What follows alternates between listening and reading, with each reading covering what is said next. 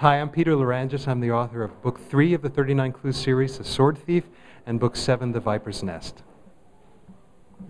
Hi, I'm Jude Watson, the author of Beyond the Grave and In Too Deep. And I'm Gordon Korman, author of Book 2, One False Note, and Book 8, The Emperor's Code. I think my advice is this. We all write from our experiences, and in order to write from your experiences, you have to have experiences. So my advice would be live life. Whatever you're doing, go for it with all of the energy that you have. Notice everything that's happening around you and really participate in it. Get out there and just grab life with all of the energy that you have. And that will feed what you do when you write. Most writers will say read, and that is number one.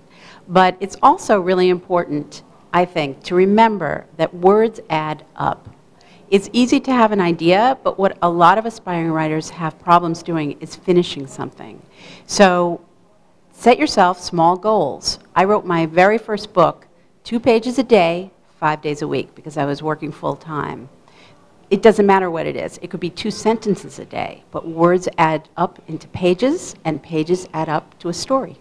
When I look back, it seems to me as if 95% of what I know about writing, I just know from doing it. You can practice writing like you would practice being an athlete. Like if you want to play basketball and you can't hit a free throw to save your life, what's the coach going to do? He's going to put you on the line, you're going to take a lot of free throws, you're going to get better. Well, if you want to be a better writer, you write a lot. You try things, you see what works, you see what doesn't work, you make adjustments, just like an athlete would, and you will definitely improve.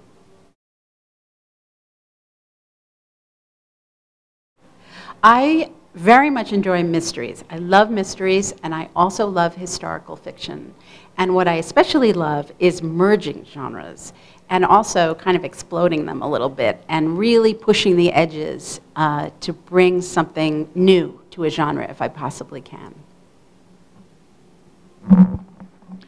Well, I've had a great time writing in a lot of different genres: humor, adventure, historical fiction. 39 Clues obviously is unique for its multi-platform and multi-author format. But for me, if I had to pick a total favorite, humor is my first love. And it's just because it's what I love the most as a reader. My parents tell a story that when I was 2 years old, way back when my big ambition in life was to be a dog when I grew up, the cartoons on TV that were my favorites were the ones that cracked me up, and I'm still the same way. There's a couple of types of stories that I really love writing, and one of them involves being the outsider.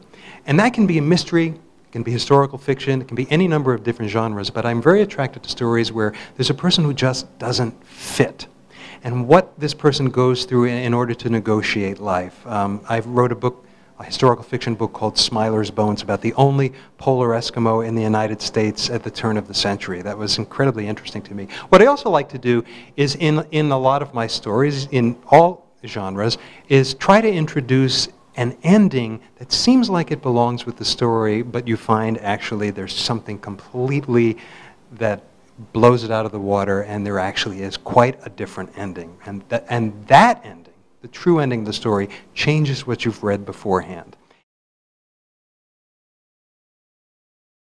Ice cream. Considering the fact that it's 95 degrees outside in New York City and I just got off the subway, my vacation is very much on my mind. In about 3 weeks, I'm going away, and it's an undisclosed location, but I can tell you that it involves salt water and shellfish. And I guess because of the time of year, we're all sort of thinking vacations. My family is going to California in a couple weeks. We are very, very psyched about the trip, but what's really on my mind is 3 kids on a 6-hour flight. I'm sorry.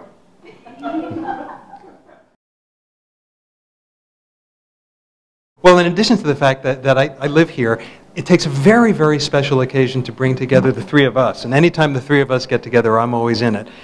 Gordon and Jude and I, we all live in 3 different places. Gordon in Long Island and Westchester, and me in New York City. But we're here today because of this incredible contest sponsored by Post Serials and Scholastic with the 39 Clues involving this great treasure hunt at the Museum of Natural History.